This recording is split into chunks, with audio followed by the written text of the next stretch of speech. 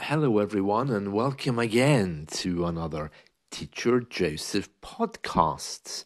Well, this podcast is called Telling the Time because some of you have been asking me the correct way to tell the time in English. So, for example, I'm just going to give you a few examples here, okay? So 10:20 or 20 past 10 or for example 10:40 or 22:11. What is the situation with that and which one is more correct?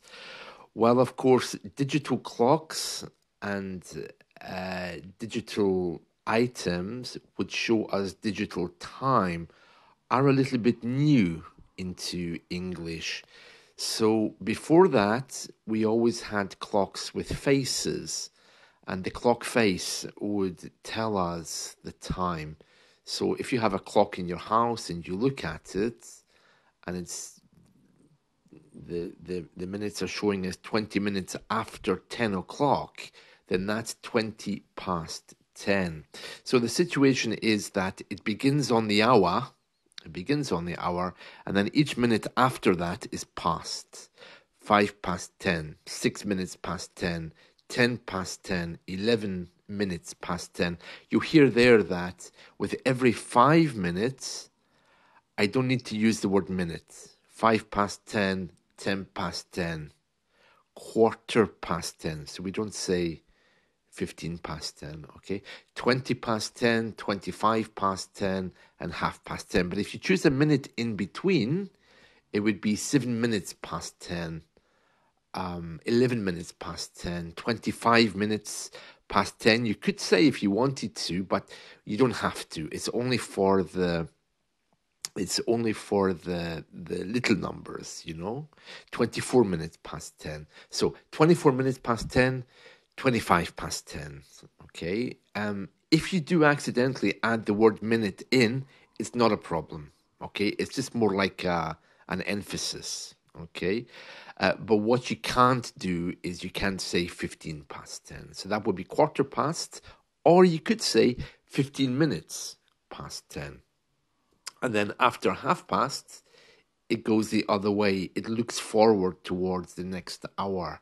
So, for example, half past 10, and then it becomes 29 minutes before 10, 24 minutes before 10. And the usual rule applies about the 5 minutes. Okay, so 20 to 10, quarter to 10. You don't need the word minutes as we did on the way down from the hour. So we're going up to the next hour, 10 to 10, 11 minutes to 10, 12 minutes to 10, 8 minutes to 10, 5 to 10. Okay, and one other thing to keep in mind, and this is often quite confusing for people, is at midnight or at midday, the moment the clock strikes, you are into either PM or AM. Okay, so 12 at night is 12 AM. Okay, because the moment it's hit, it becomes morning. Yeah, it becomes AM. And at nighttime, uh, well, I'm getting confused, aren't I? Because I just mentioned what it's like at nighttime. So at nighttime, it becomes AM, and in the afternoon, at midday, it becomes PM. So you have 12 a.m., 1 a.m., 2 a.m., 3 a.m. in the morning, 8 a.m., 9 a.m., 10 a.m., 11 a.m., and then 12 p.m. It starts right on the nose of 12, okay? 12 p.m. all the way up to the morning time again, which is 12 a.m. Okay? With digital clocks, it's so much easier. You just say what you see. Let me give you an example. So 10:20, 10:21, 10:22, 10:23, 10:48. It's always past. It's never before the hour. It just keeps counting. All right? The only other type of clock that you might hear is a 24-hour clock. When I say you might hear about, I should say, or you might see the 24-hour clock. That's an interesting one. It's used in our military.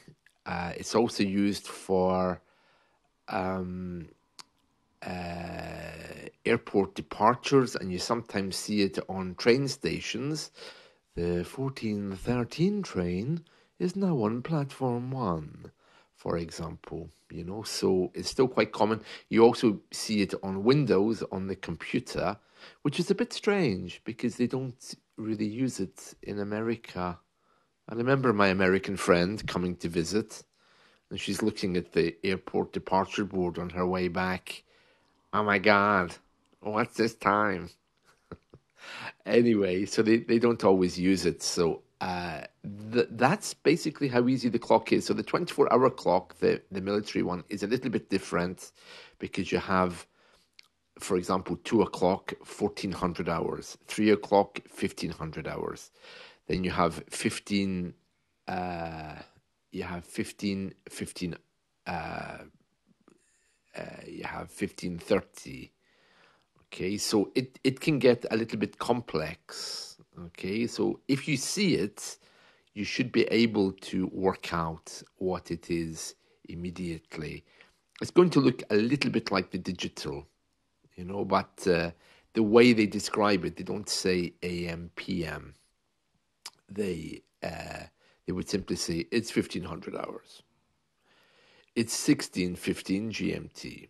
It's 16:30 GMT. They always add GMT, which is Greenwich Mean Time, or UTC, which is Universal Coordinated Time, or I think America has EST, doesn't it? Eastern Standard Time. I don't know